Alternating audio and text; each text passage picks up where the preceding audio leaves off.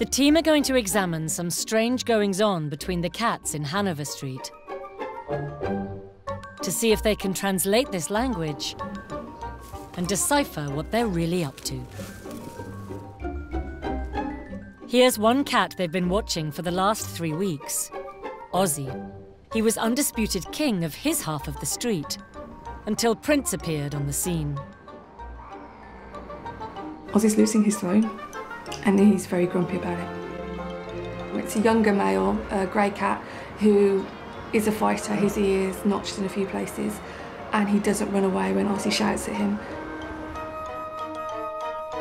The scientists didn't know why Prince was prepared to fight for his right to roam this particular street, so they decided to put him under surveillance.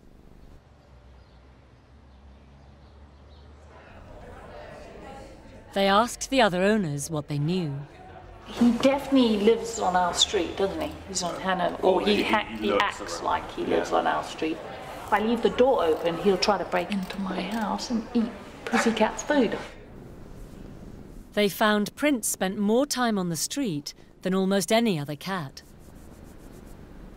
I definitely recognise Prince. He's been meowing at our door to come in a few times. Prince isn't just meowing. Cat behaviour expert Dr. Sarah Ellis has spotted some of the other ways he's trying to communicate. He spends a lot of time out on the street and he's very, very confident. You can see how he rushed over to the person here filming. And what he's doing here is what we call a social role. So it is a positive behaviour. And we know that because the cat is exposing its stomach, its belly area.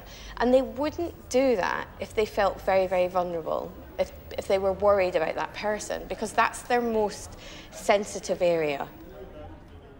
And it isn't just an exposed tummy on display. Prince is also curling the tip of his tail.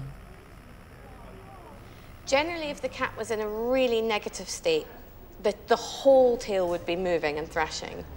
The end of the tail is often, for example, when a cat is friendly, the end of the tail will be curled round. So you'll often see this soft tip of the tail. Rumour has it that Prince's owner has left him with flatmates while abroad. So is Prince trying to get noticed and find someone else to take care of him? He's been regularly coming around for about 3 weeks now. He's sweet and he's normally very vocal and he's very bold. He definitely wants to come in. I feel like he's trying to sort of get a second home. He meows at the door and I think he knows he's with a cat lover when he comes down here. Cats like Prince are doing something remarkable. They've learned how to communicate with people and that meows and body language are most likely to work. And when they speak our language, we can't help but love them. Timmy is my Aristocat. She's long and elegant. She's got a touch of Siamese about her and a lovely, narrow little face and these lovely little ears. They're tapping into something deep-rooted within us. We love our cats because they love us. They're everything to me. She's like the last jigsaw of our family. Aww. And she really makes our family be together.